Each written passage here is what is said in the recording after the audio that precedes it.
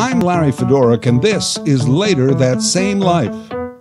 This episode marks the beginning of Season 2 of my weekly podcast, covering a variety of topics through storytelling. Feedback and topic suggestions are always welcome. I will share the email at the end of the episode. Also, you can help grow this podcast by sharing it with at least one friend. Thanks. Season 2, Chapter 1, Democracy. Democracy is under attack. Can democracy survive? If I can't answer that question in this podcast, at the very least, I hope to give you the tools to have a great discussion. Maybe get a little closer to an answer for yourself. I will look at 8 major areas. The octopus that's choking democracy. Let's start with the basic definition of democracy, the bare bones definition. A system of government by the whole population or all of the eligible members of a state, typically through elected representatives. Sounds simple enough. The will of the people. Now, the people will not always agree. So what now? Well, majority rules. How's that? So, what's the problem? Let's start here. Democracy depends on the active participation of the people. And the easiest and simplest form of that participation is voting. Get out and vote for one of those people who have stepped forward and said they would like to be your elected representative in government. So here's where we start on why the system of democracy is vulnerable. A great many eligible members of the state, the voters, don't vote. If voter turnout was 100% or even 90%, the government and representation would look much different. Let's start with Canada as an example. These numbers are approximate but pretty close. We have about 36 million people in Canada. About 2/3 are eligible to vote, i.e. Canadian citizens 18 or older on Election Day. So that's about 24 million people. On Election Day, federally, about 2/3 of those eligible to vote actually show up to vote. And that's on a good year. Turnout usually hovers around 60%. 2/3 would be considered a great turnout. How pitiful is that? So now we're down to 16 million people. In 2015, Justin Trudeau won a clear majority with just under 40% of the popular vote, which means about 6.5 million of those voters said, yep, that's our guy. 6.5 million people determined government. Again, population of Canada, 36 million. The will of the people? In the United States in 2020, they had a record turnout of voters. 159 million people marked a ballot for president. And you know what? That's about 2/3 of their eligible voters. Both Trump and Biden broke Obama's record for most people to vote for a president. Biden's totaled just over 80 million. And that is about 1/3 of eligible voters. So by the math, in the U.S., about 2/3 of the voters, and I get that not all of them showed up to vote, but 2/3 might feel that's not my president. In Canada, it's almost 75% who might feel that's not my prime minister. The will of the people. To be clear, not voting is the umbrella issue of saving democracy. So let's break it down. The key to why democracy, as most of us know it, is in question. The majority of the people, members of the state, the citizens, do not feel represented. Now, the person you voted for may have gotten in somewhere as a representative, a member of a minority in the House, or the loyal opposition. Hey, it's not always going to go your way. Your side is not the ruling government, but, you're part of the checks and balances group. Some might say, well, that's democracy in action, and that's true. But I still feel a big problem today is that with our current system of voting, most people do not feel represented. I think that's one of the reasons people don't vote. It's a bit of a vicious circle, but they say, why bother? It's not going to make much of a difference, and they're all the same anyway. Let's deal with that second one first, our mistrust and general lack of respect for politicians. I think we were raised that way. Let me ask you this question. When you were in your teens, were you counting down the days until you were old enough to vote? No, of course you weren't. You were counting down the days until you were old enough to drive. Maybe you were counting down the days until you were old enough to legally go into a pub or a bar. Drink responsibly. Make sure you always have your ID on you.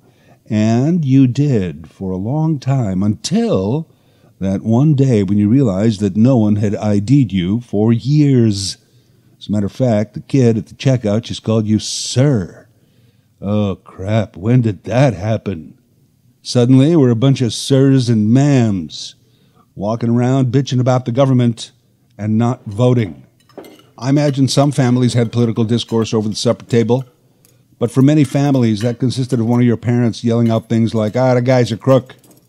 Politicians consistently ranked at the bottom of the list.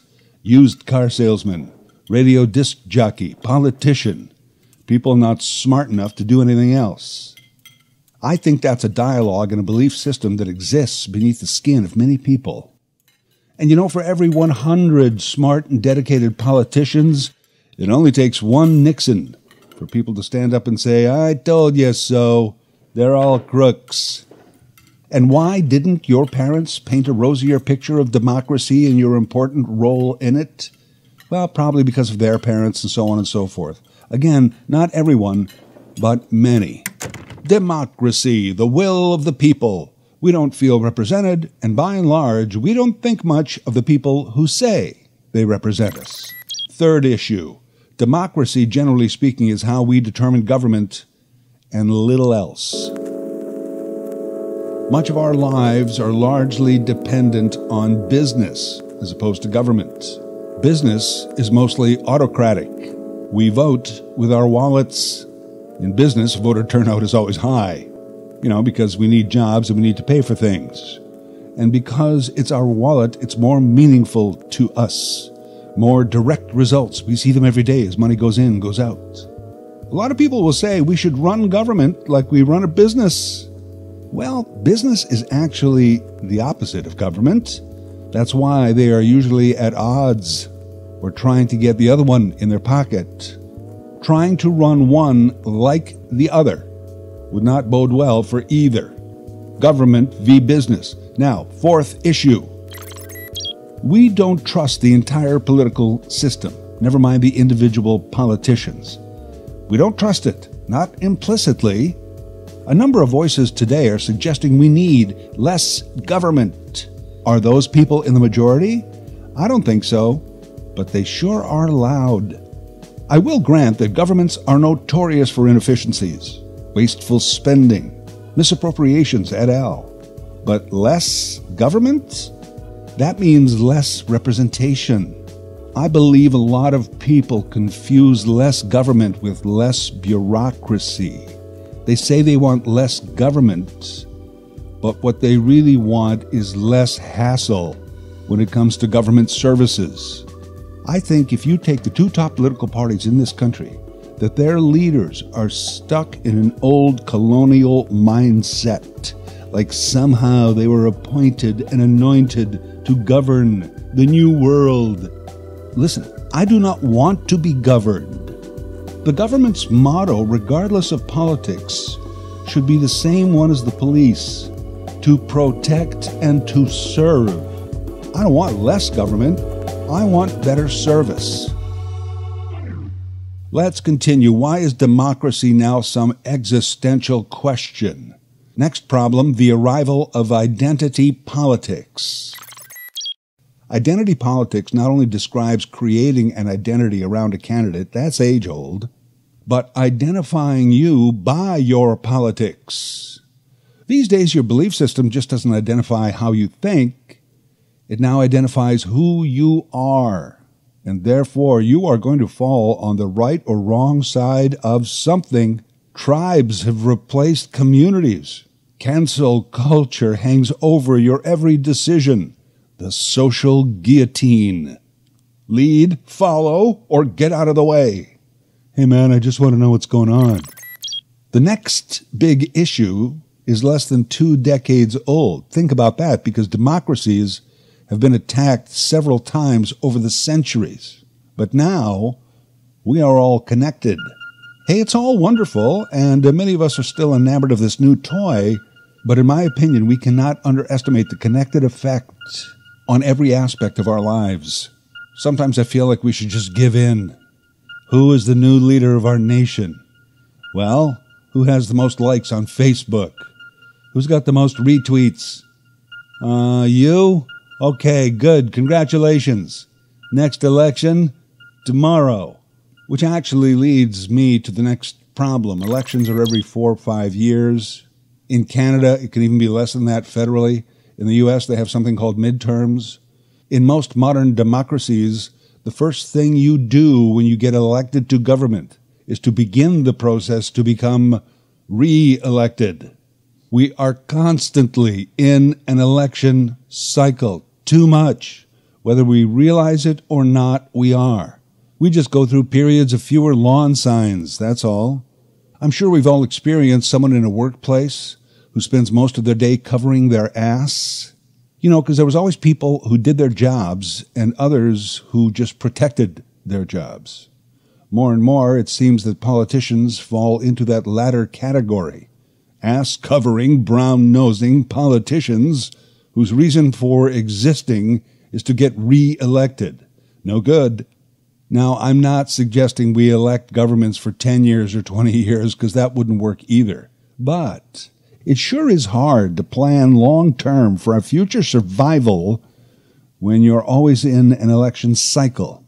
What we have to do is start voting based on accomplishments versus most lawn signs. We say we do, but do we really? And the questions we should be asking when it comes to policies and promises, in this order, are: what will benefit the most people? Secondly, what will harm the fewest people? And then way down in third, what's in it for me? Final problem, at least according to my list on this podcast.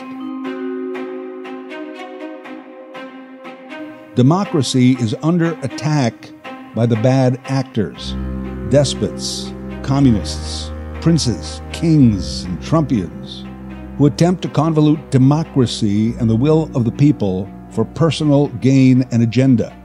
Largely, they are conservative aristocracy who saw the cracks in the system, and they knew that aristocracy is incompatible with democracy.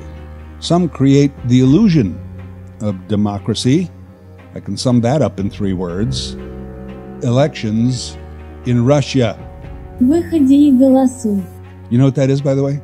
That's Russian for get out and vote. Выходи и голосуй. You put this all together, and we are right to question democracy's survival. Canada and the U.S. were formed on the principles of democracy. We have spent our existence nuancing it, and that's great. You know, painting and decorating certainly gave us some pleasant surroundings for all these years, but it's time for a major reno. Got to start knocking down some walls and rebuild.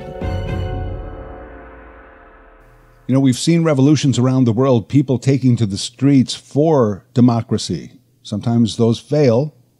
I liken it to someone who has spent most of their life in prison, and they finally get their freedom, and often they end up right back inside. The outside world and freedom proved too much for them. Yeah, that's because it's not easy. Freedom doesn't just come with rights. It comes with responsibilities.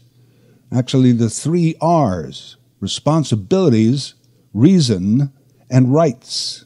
I would love to hear more people recite their responsibilities instead of just blankly citing their rights. Democracy in some form has been around for over 2,500 years. As I said, we've nuanced it over time. But now it needs a major fix. How? I don't want to make this podcast all about voting reform, but it is a key to many of the issues. Our system now is called first past the post. In other words, the most votes wins. Ranked ballots are the way to go. They have been used at various levels around the world, most recently for the Democratic nomination for candidate for mayor of New York City. At least hearing talk of a ranked ballot system gives us some hope. So on a ranked ballot, when you vote for a person, you vote for your first choice, then your second choice, third choice, and so on down the ballot. After all the voting, the counting of the votes can work in a couple of different ways.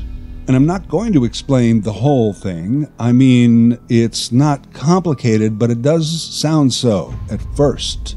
It's certainly more complicated than most votes wins. In some ranked ballot systems, you can actually elect more than one person to represent your constituency. The case against ranked ballots is, well, it can appear to be more government, and that it is a little more complicated, and it's new and scary to many people. It requires more to be a knowledgeable voter in a time when we already have turnout as an issue. But the case for most people would be better represented in government. Some politicians have actually run on the platform promise of election reform, including our current Canadian Prime Minister. I guess he forgot. The issue as I see it is, once you're in, why would you change a system that got you into power to a system that might diminish some of that power and return it to the people? Ranked ballots would plug a lot of holes through which democracy is being attacked. People would feel more and actually be more represented, leading to a greater confidence in the people and the system, theoretically leading to more people voting, leaving less room for the bad actors. Yeah, that's plugging a lot of the holes. Spin doctors, politicos, marketers have figured out how to manipulate the first-past-the-post system. They know how to get the most votes for the win. And eventually they might figure out how to manipulate the ranked ballot system as well. But overall, the change would do us good. I don't see it happening anytime soon. It takes time. As I said, recently it came up in the New York mayoral race. That's good for America. Maybe we could start introducing it at a local level, maybe with school board elections, etc. See how it works. See how we like it. Grow the system. Change usually happens after one of two things: will or necessity. A lot of people are talking a good game right now. Fight for democracy, save democracy. But the will to actually change it for the better so that it works for a modern society doesn't seem to be there. Necessity is sometimes born out of an emergency. Hopefully, it's not going to get to that before we wake up. The recap. Democracy in question because we don't feel represented. We don't like the politicians. Business is government's enemy. We don't trust the system. Identity politics, social media. We're always in an election cycle. And bad actors.